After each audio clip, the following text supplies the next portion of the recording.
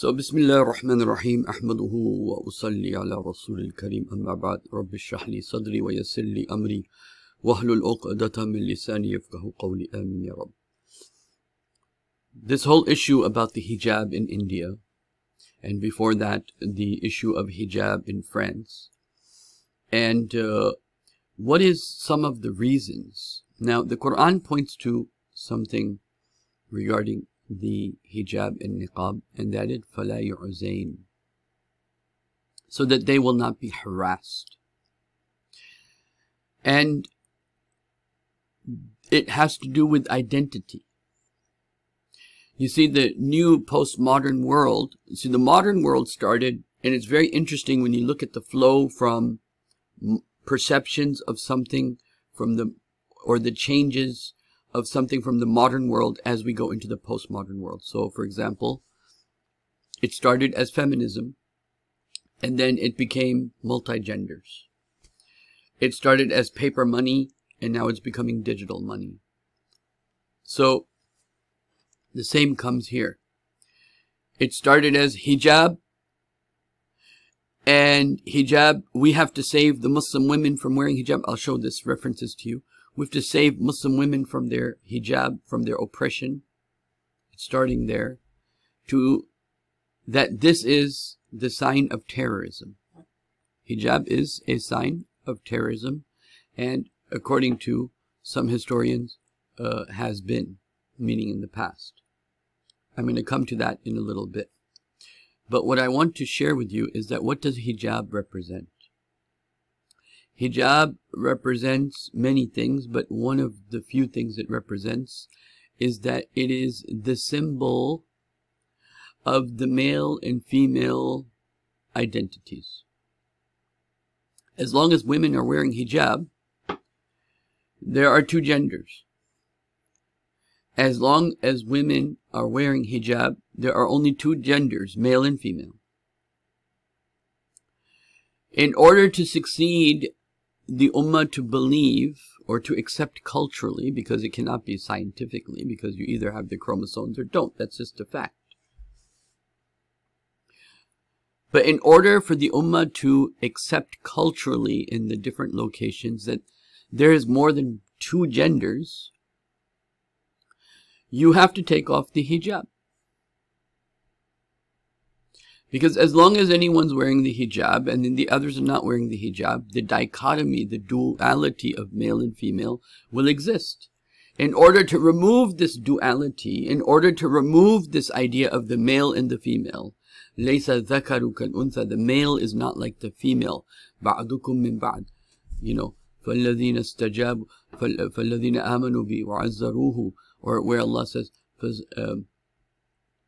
فَاسْتَجَابَ لَهُمْ رَبُّهُمْ أَنِّي لَا أُضِيعُ عَمَلَ عَامِلٍ مِّنكُم مِّن ذَكَرٍ أَوْ أُنثَى, that I will not put to waste the good deeds of any of you, male or female. بَعْضُكُم مِّن بَعْضٍ, you're from one another, right? And the idea of marriage and the idea of hijab, these are ideas that the satanic forces are against because they want to mix things. In order to mix things, they have to beat this dichotomy, this duality of male and female. And in order to do that, the hijab has to be a fundamental target. Has to be a fundamental target. And thus,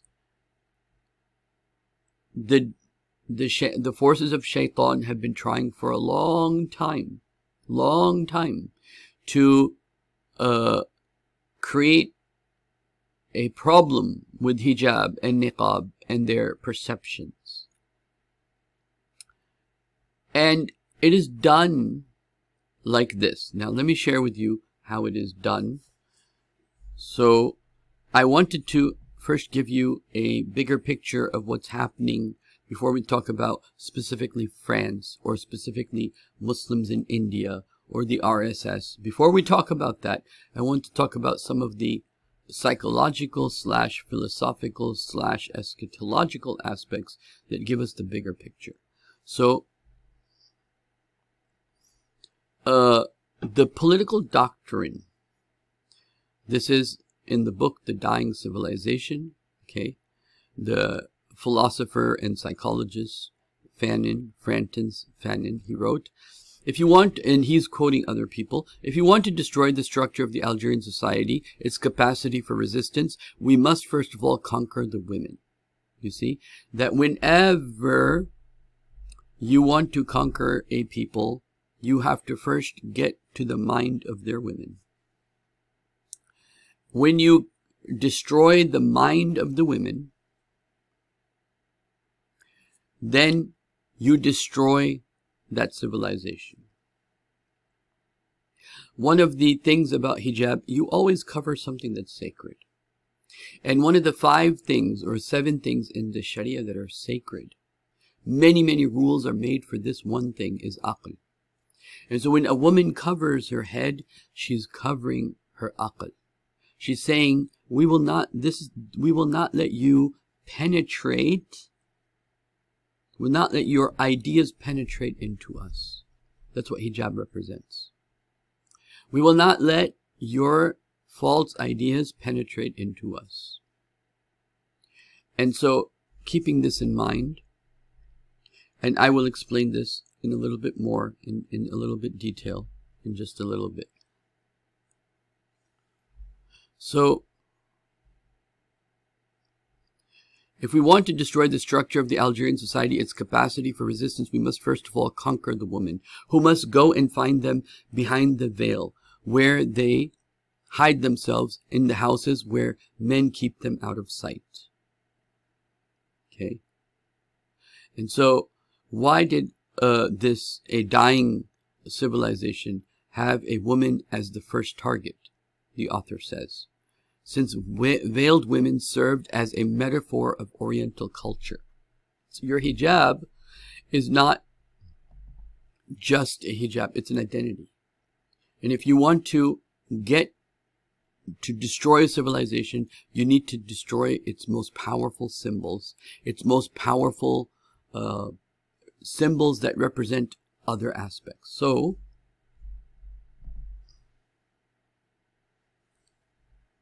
since the veiled woman served as a metaphor of Oriental culture, the political strategy did not have exclusively a military character.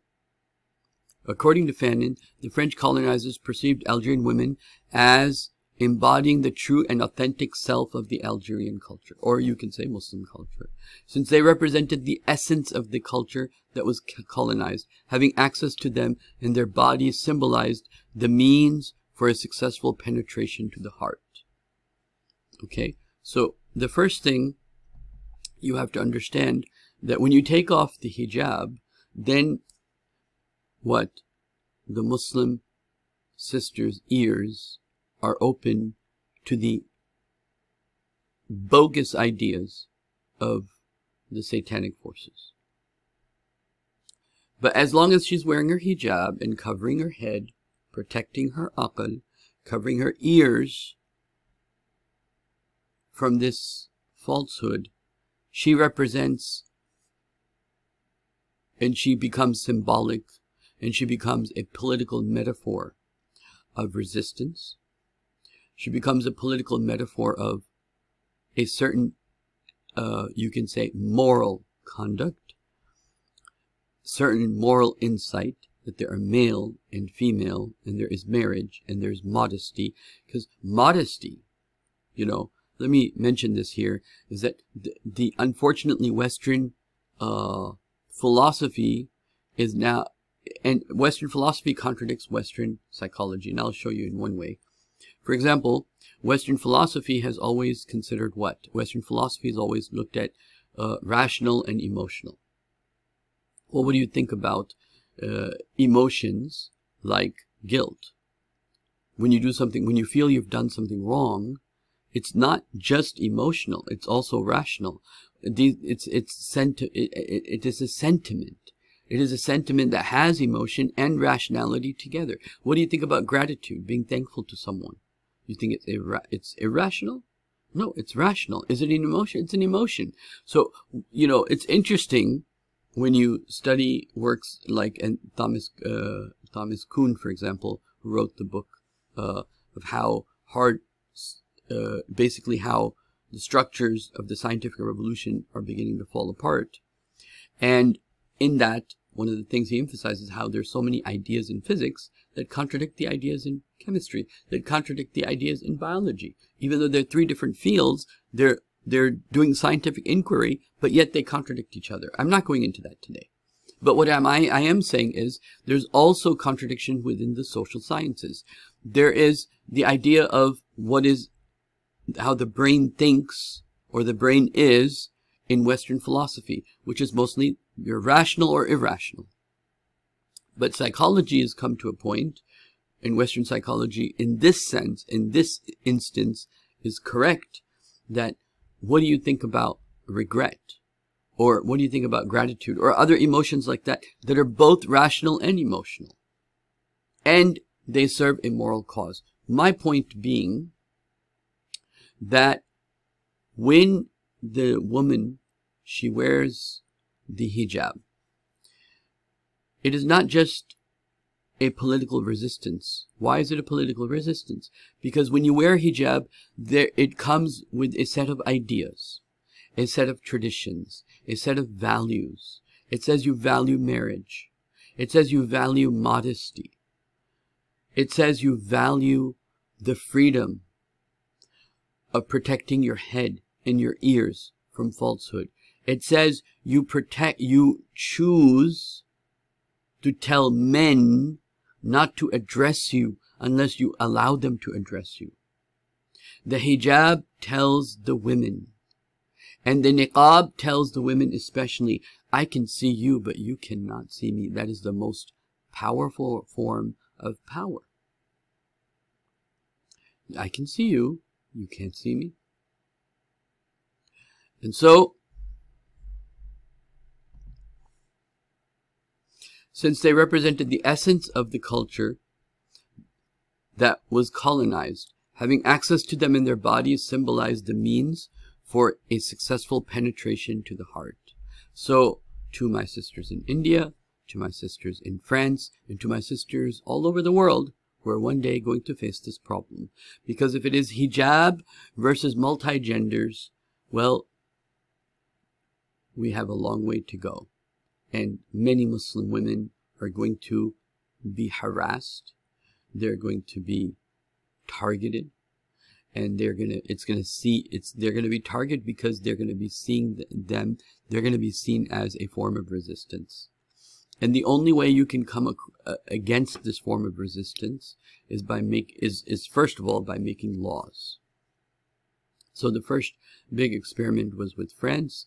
Now the big experiment is being done in India. And I will tell you one thing. If the Muslims of India fail, listen to me, Muslims of India, if you fail to stand up to this nonsense, if you fail to stand up to this nonsense, then once that comes down, and once you give in, then it will be a disaster for the Muslims, women who choose hijab all over the world. Muslims, women in India are not only fighting for Muslim women in India. This will be a landmark historical point from which other enemies of Islam will then be able to determine their course of action. And so it is very important that they go in full resistance, just like the Algerian Muslim women did during the colonial days. Now, let's continue reading this. And this idea of penetration into the heart can only happen after you take off the hijab. Taking off the hijab means I have convinced you that we are right and you are wrong. Islam is wrong and we are right. Our way is right. Hinduism, Western civilization, or any other civilization is correct. Your Islamic way, your morals, your ideas are incorrect.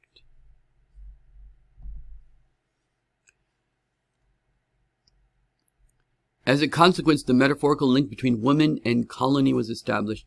In this context, the veiled woman, the other sex, and the colony, the other culture, which is dominating, were related. Colonies themselves were idealized as female. Okay, so when they, meaning the conqueror, looks at the Muslim civilization, it sees the civilization primarily in its female form. And in order to destroy it, they have to destroy that female form. This should remind you of a verse in the Quran, يَقْتُلُونَ أَبْنَاءَكُمْ. They will kill your men. They will kill enough of your men. وَيَسْتَحْيُونَ نِسَاءَكُمْ. And they want to feel victory by what? By letting the women live. So, because if you killed everybody, there's no trophy. They're gone. But if you kill the men and let the women live, then you are now their trophy. So the question is, Muslim women, are you willing to be the trophy of the satanic forces?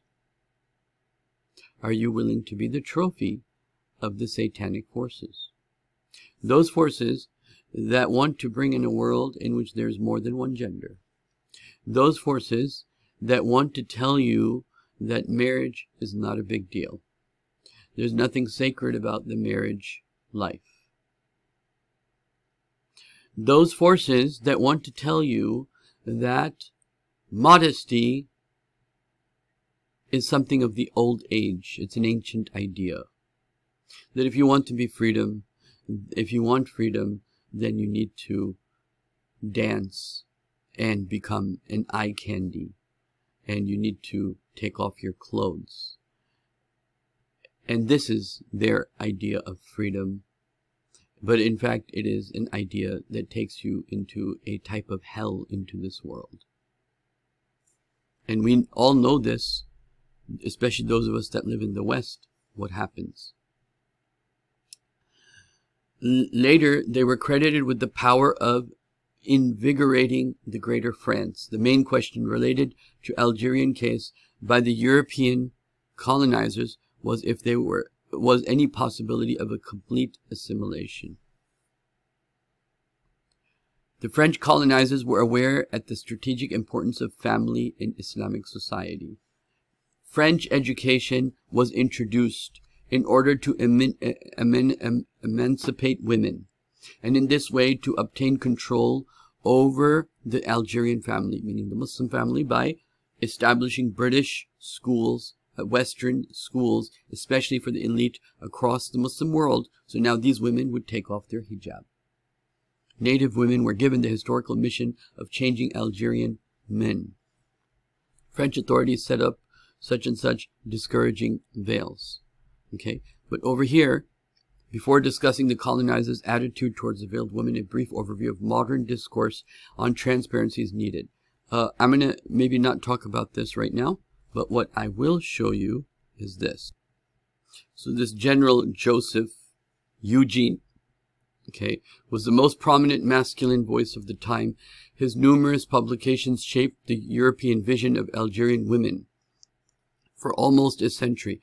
He was the first colonial official to establish women as an object of systematic and scientific inquiry. Now, I want to emphasize here that what have Muslim become? Muslim women, what have they become?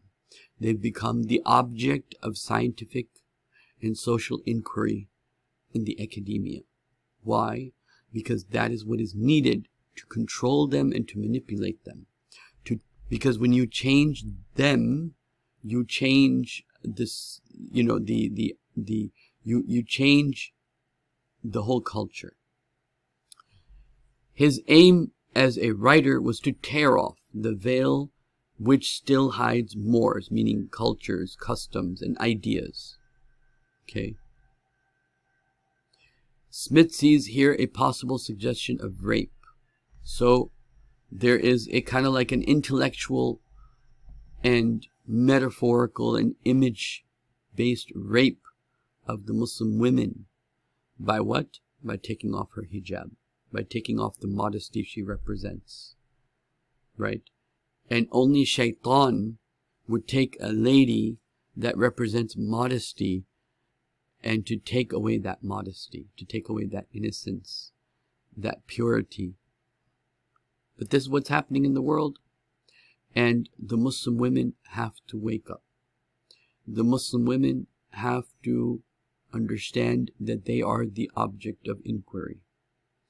They are Dajjal's biggest attack.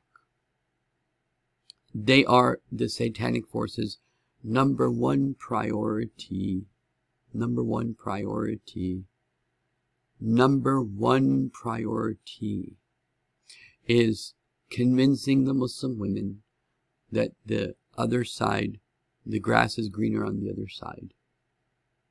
When you convince the other Muslim women, to convince them that something other than the way of modesty is better for them, and when you convince them that something other than family life is better for them, and they take off the hijab, then you will see the last vanguard of morality in its practice. Once that wall falls, then all types of fitan, all types of disasters will fall upon the Muslim world and the rest of the world. The Muslim woman's hijab is one of the last defenses left for a complete onslaught by the satanic forces. So it is very important that Muslim women in India and in France and wherever they are, they make a big deal out of their hijab. They see it not only as, it's not just a religious obligation, but it is a political statement. A political statement. Muslim women who don't wear hijab should wear hijab, if not for anything, just to make the political statement that you agree with the ideas of family life. You agree with the ideas of modesty. You agree that there's only two genders for the most part. You agree that society should be based upon the idea of two genders. You agree that there's something called modesty, and modesty has value.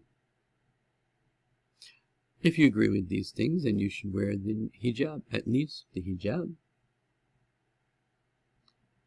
But again, Muslim sisters of India, you need to rise above sectarian divides. You need to rise above sectarian divides.